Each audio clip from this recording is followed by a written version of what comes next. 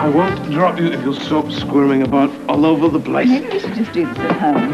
Are you giving me orders already, Mrs. Lavery? Me, Mr. Lavery? Oh. Lights, air conditioner, combination radio, television. If you need transportation, call extension 2. We're not going anywhere, thank you very much. That is all. Thank you. Oh, wait. Here, sir. Thank you. Thank you very much. That's $5. I know, Thank it's you. fine. Thank you very much. I hope you'll both be very happy. Oh, thank you. Yes, I'm sure we will. Thank you. Is your arm's broken? No, I could carry you forever. Get a bit heavy. You're as light as a feather, Mrs. Lavery. Say that again. Mrs. Lavery. Again. Mrs. Lavery.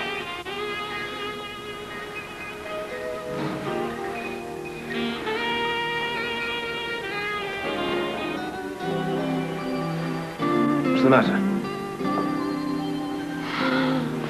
Oh, just the wedding day's over. Yeah, but the night hasn't begun yet.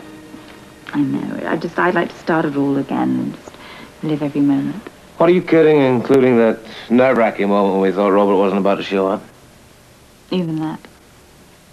And you want to see a repeat of the caterer's faces when everybody we did invite did actually show up. Except Frisco. Oh, on everyone's face when Bobby walked down the aisle without her cane. Good for her. Yeah, Robin was beaming. She was very proud. I was very proud. I was proud of you both. Robin first, and then, of course, I was proud of you. You were the most beautiful bride. You were my bride. If every bride feels the way I did. Of course, not every groom looks the way you did. Yeah, if I'd known that whole kilt nonsense would cause such a commotion, I never would have mentioned it in the first place. You look very dashing. You gave me something that not every bride has. What was that? A groom without underwear.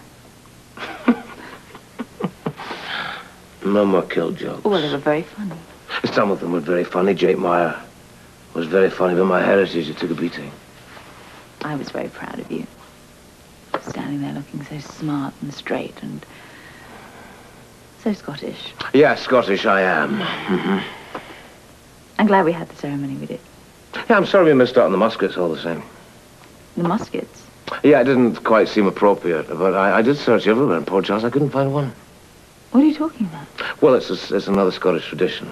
Like muskets, you know, you fire off a volley of muskets, and while the families go through the town and they gather people together, you don't really want to hear about it, and they all meet for the ceremony. Ah. Well, I'm glad we didn't walk through Port Charles. I couldn't have managed it on my high heels. That reminds me of something else. Where are your wedding slippers? They're in my suitcase. They won't fit you. No, I know, but I wanted to drink champagne from them. Oh, well, you can't. They're lace. Well, I could try.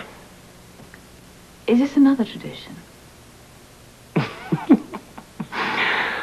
No, it's just something that I've always wanted to do. Oh. Well, looks like the management are prepared if you want to. Yeah. Yeah, it's nice. Very nice. Congratulations and best wishes. May you live happily ever after. Thank you very much, sir. We certainly do intend to. They thought of everything. They did? Yeah, they... Look at the nuptial couch, for example. Quite. A bed, of course. Yeah. Satin sheets, no less.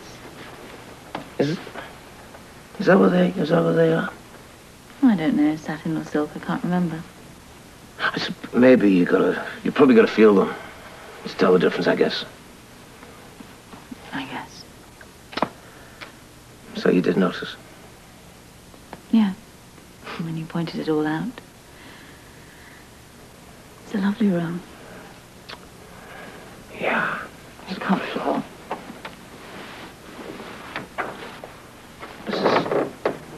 Is this how you check these things out? I guess so.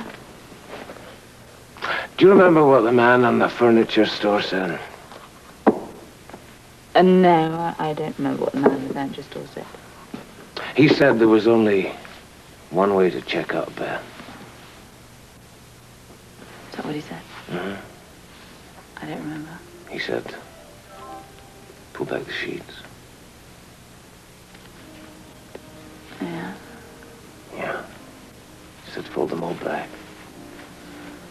Make sure nothing's tucked in. What did he say? He said then lie down. Close.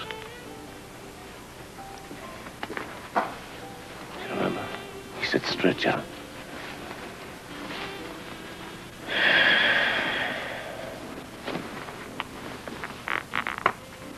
What else did he say?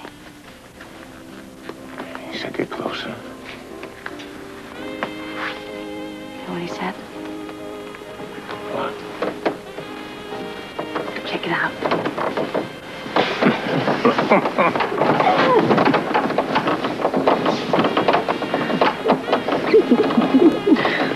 Oh, I won.